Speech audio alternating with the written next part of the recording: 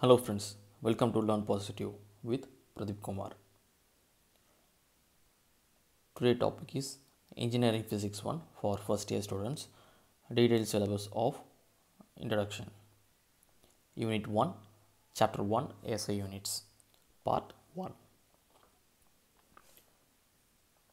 If you are watching my channel, please like, share, comment, subscribe and don't forget to click the bell icon. So, the subject code is 30013 Engineering Physics 1 Detailed Syllabus. So, for diploma students, we get Unit 1 SI Units and Statics. In this Unit 1, we have chapters Chapter 1 Units and Measurements and Chapter 2 Statics. The next Unit 2 Properties of Matter, Chapter 1 Elasticity and Chapter 2 Viscosity and Chapter 3 Surface Tension. These three are the chapters in Properties of Matter. And in Unit 3 Dynamics 1. In Dynamics 1 there are three chapters. One is straight line motion, another one is projectile motion, and next one is circular motions. In Chapter 4 Dynamics 2, Chapter 1 Rotational motion of rigid bodies, Chapter 2 Gravitation and Chapter 3 Satellites. In Unit 5 Sounds and Magnetism, Chapter 1 Sound and Chapter 2 Magnetism. These are the detailed syllabus, and now we are going to see the Unit 1. Before that, we have to know about physics. So, introduction for engineering physics. So, what is physics? Physics is the basic fundamental form of study and development of engineering and technology. So, physics used for the development of engineering and technology. So, it is the basic study. Without physics, we cannot improve the technology or engineering. So, what is physics? Where the word come from? So, the word physics come from the Greek.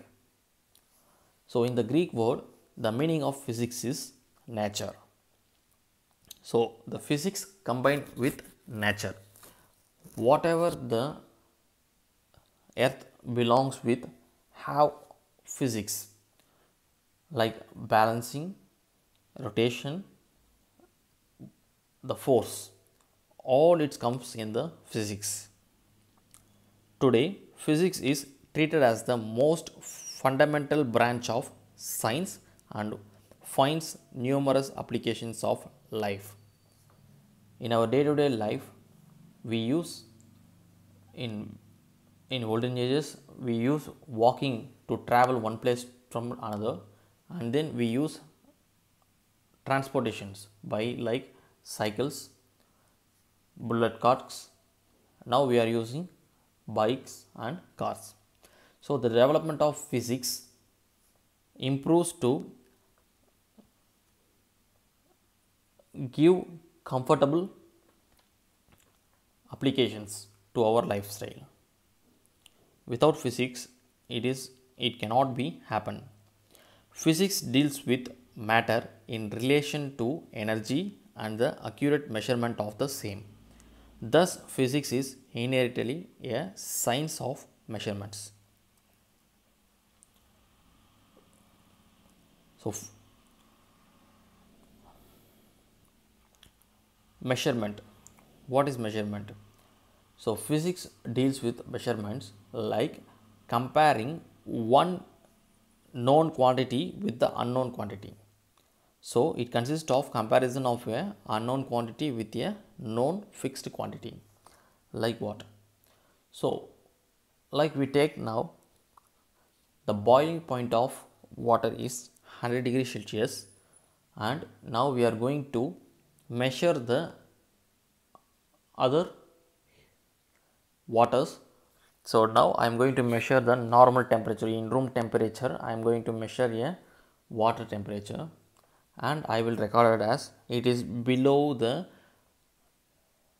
boiling point, that is 100 degrees Celsius, and then I am heating the water. Now I am getting a reading from that water. Now I am compare with that boiling temperature. It was 40 degrees Celsius below the boiling temperature. It was 60 degrees Celsius. It is also below the boiling degree Celsius. Now it is going to be getting the boiling temperature.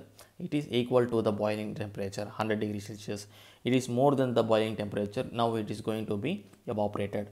So these are the measurements taken and compared with the known physical quantity. These are the measurements. What is quantity? Quantity in the here we have two types of quantities.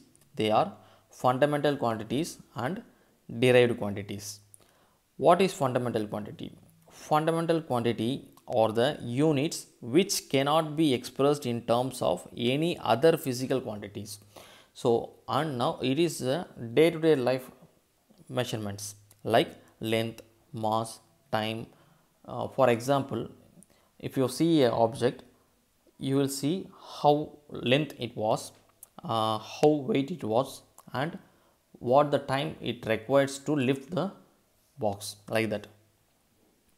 And what is derived quantities? So derived quantities that can be expressed in terms of fundamental quantities are called derived quantities, like area, volume, density. So if you see a box, what will be the area of the box and how it consumes. So what is the volume of the box and how dense it is. So what is the density of the box? Like that, full entire detail of that object comes in the derived units. So what is unit? The quantity used as the standard of measurement is called units. Likewise, the unit of physical quantity is defined as the acceptance standards used for comparison of given physical quantities. The unit in which the fundamental quantities are measured are called fundamental units, and the units which used to measure the derived quantities are called derived units. For example, a vegetable vendor weighs the vegetables in terms of units like kilogram and gram, milligram, like this. So we use the gram, kilogram and milligram for the weightage of the object.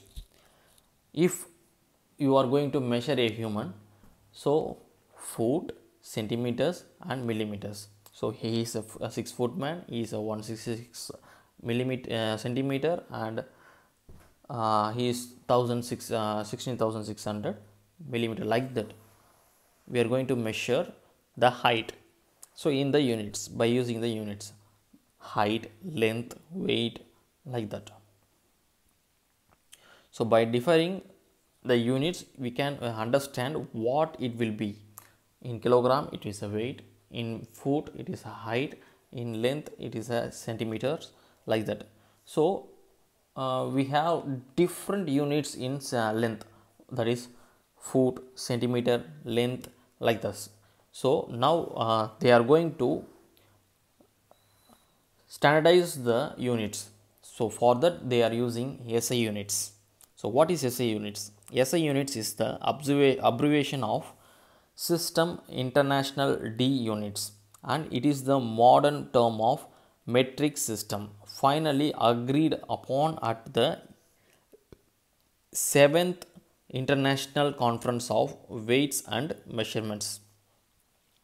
So they are finalized the measurement units used for weights and measurements in the 11th International Conference, so held in 1960. So this system of units is now being adopted throughout the world and will remain the primary system of the units of the measurement. So SI units possess features that make it logically superior to any other system. So this system is accepted worldwide and used worldwide. So this is the superior system when compared to the other systems.